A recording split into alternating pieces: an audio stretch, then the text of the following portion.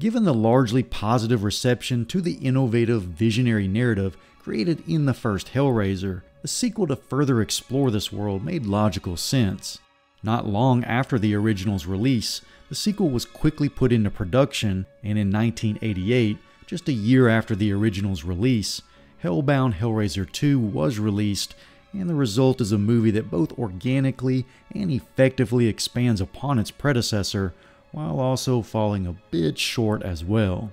Hey everyone, this is Jan Man, and this is a look back at Hellbound Hellraiser 2. Stepping in for Clive Barker to direct Hellraiser 2 was Tony Randall, who had worked on and helped edit the first movie.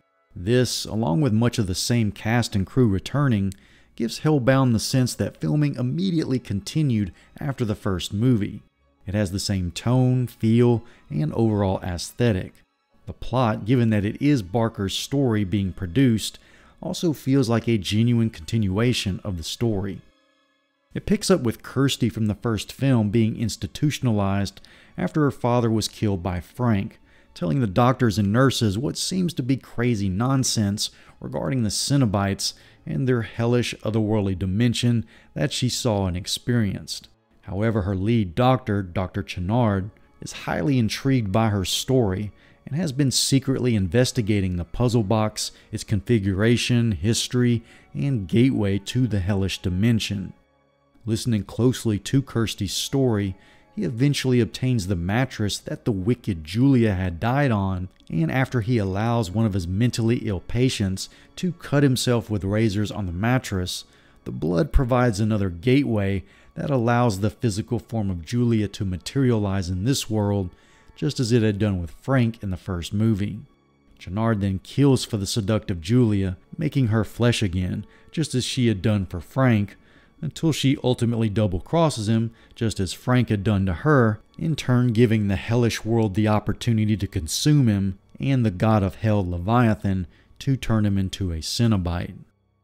Outside the movie feeling and looking like the first film tonally and aesthetically, part of its better aspect is its elaboration on the dimensional hell of the Cenobites, the hallways, the delusions or illusions, and the redundant hell of lust and blood that Frank dwells in, all of which were merely stated or hinted at in the first movie. Though perhaps the most interesting addition is the backstory of the Cenobites and the realization that they were once human. There is real emotion earned, giving these characters a sad human background, and provides an unexpected way of looking at them, taking them from hellish beings to actual people who once were. Their portrayals and the actors reprising their roles are also strong, as they were in the first film. The same goes for Julia, who is now full-blown seductive evil, further showing how she's as much or more so the star of the first two films as Pinhead or anyone else. Though Ashley Lawrence's portrayal of Kirsty is still a little stilted in comparison, and Dr. Channard's turn into a Cenobite doesn't feel quite as instantly menacing as the original four did or do. The performance from Kenneth Cranham is strong, but the design of his Cenobite form, again, isn't as intimidating, nor is the animation of some of his killing or torturing appendages. Other new characters are a little underdeveloped, such as Tiffany, whose main purpose in the plot is to be a mute whiz at solving puzzles, opening the Leviathan labyrinth for Dr. Channard, and thus assisting in his destruction by closing the door or portal to hell. Or even worse, Kyle, Dr. Channard's assistant, who quickly becomes a love interest for Kirsty, yet dies shortly thereafter at the hands of Julia. What about Steve, her boyfriend from the first film? Kirsty's pretty quick to forget about him to develop feelings for Kyle.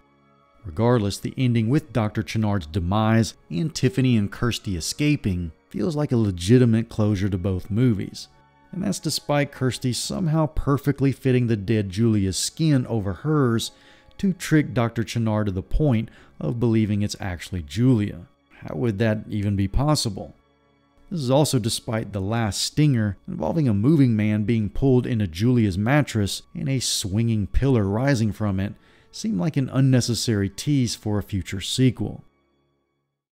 Still, Hellbound Hellraiser 2, while not the seminal, innovative art form the first one is, does effectively expand upon the mythos and world of Hellraiser, with some equally nightmarish visuals and a continuity that makes it feel like the first film never stopped rolling.